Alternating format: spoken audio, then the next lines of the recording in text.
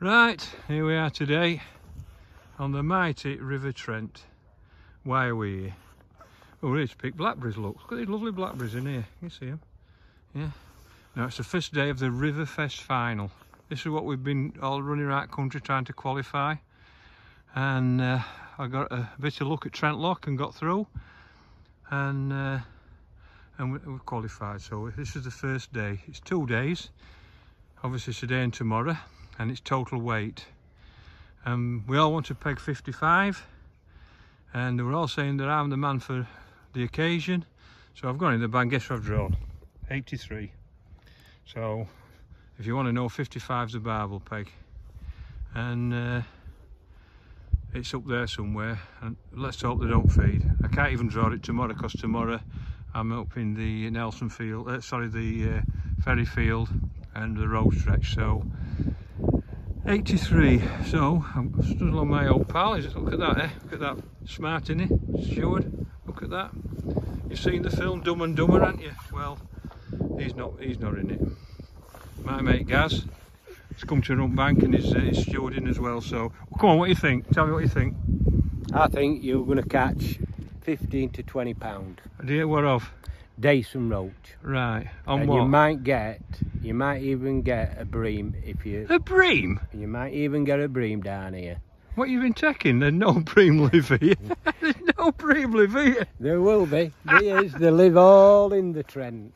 Right. So you'll think we're going to catch some little fish here? Yeah, you're going to get probably 15, 20 pound of roach and dace. Right. What on? On waggler, probably on maggot feeder. Dink rig. Right. You might get a few perch on inside line. Yeah. On chopped worm. Right. Okay. Right. Well, I'll be honest with you. My target weight is 14 pound. I'll take that and get out of here. I'm just a bit. How can I put it? Right. Let me explain what I am first of all. This is the rack, bottom of the rack, and. You come all the way around that corner. A few weeks I did a blog where I was just round that corner, just round there. And you come round and all the weights were on the corner where Cam Hughes has drawn again. Opposite them trees. Oh, again. He's got his, I think he picked his post up while he were here. But opposite, so this is the Shallows. And opposite is Shelford. And that there is Ham's Bridge. Where them trees are they? And that hut. That is Ham's Bridge, and that's a famous place because you can park there and you can walk either side. But all the special lads go down there. They go further down. It's full of great big bream, and they catch a few barbel.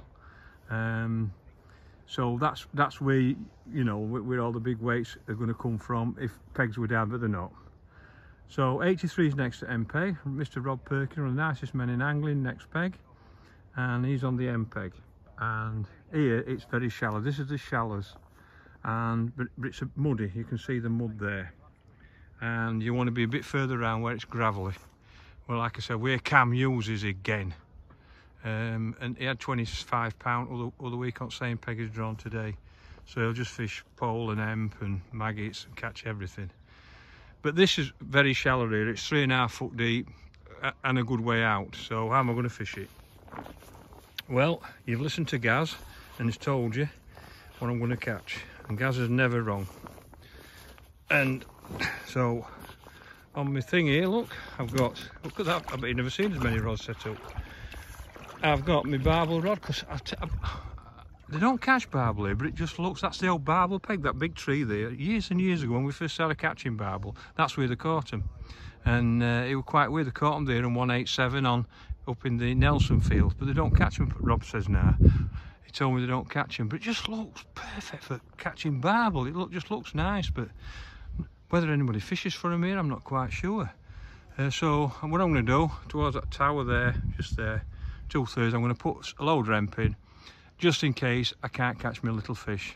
Just in case I need a get out of jail place, so that's what I'm going to do. I'm going to put some hemp in and leave it, and then what I'm going to do, so I've got my big start rod up my 100 with my 5000 reel, so that's won't go out unless I'm in trouble.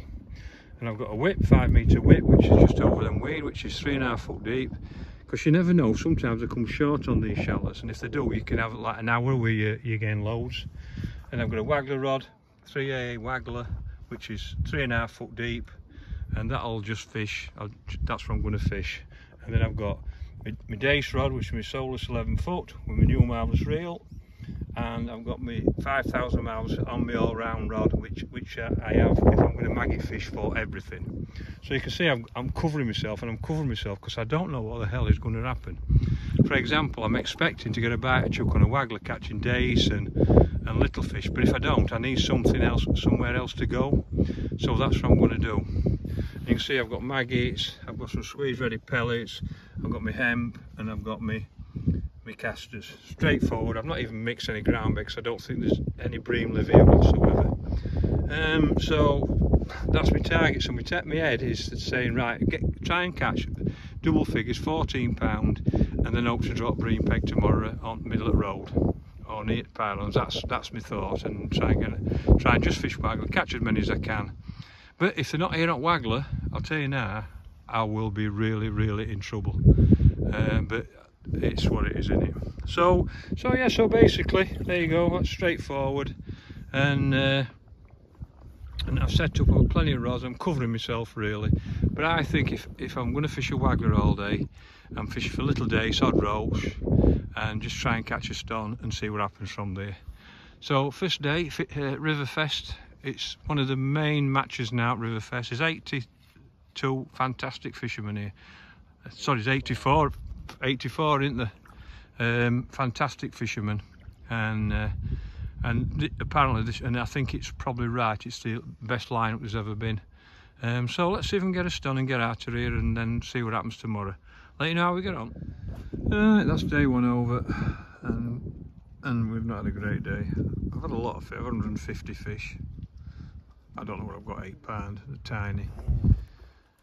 Just caught a waggler, just kept going, and after 2 hours I thought I was going to get no boiling on my maggots. On waggler, just there, and then they're just gone, and I couldn't catch them. And I've had a couple of pike on, whether that's had out to do it, I don't know, but it's a shame really, because I'd have kept catching, I'd have finished up with my stone, you know, with my 14, £15.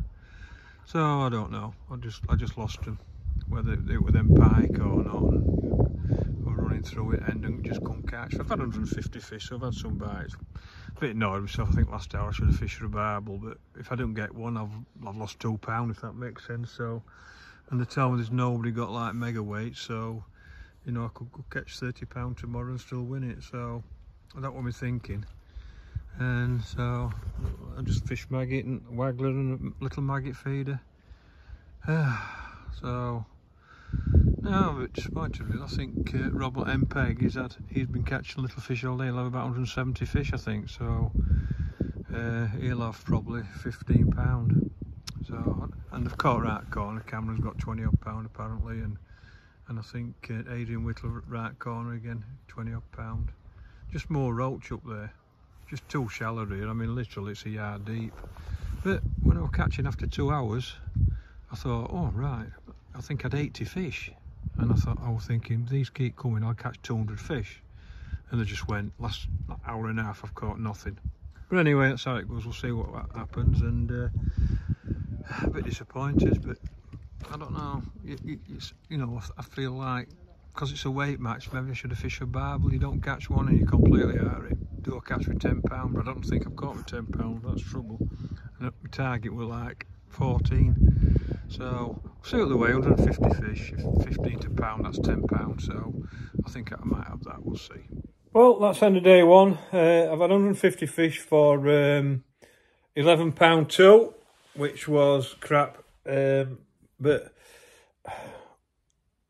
and I needed £14 from that peg, and I was just a bit short whether I fished it right now. I just couldn't catch out the last 2 hours.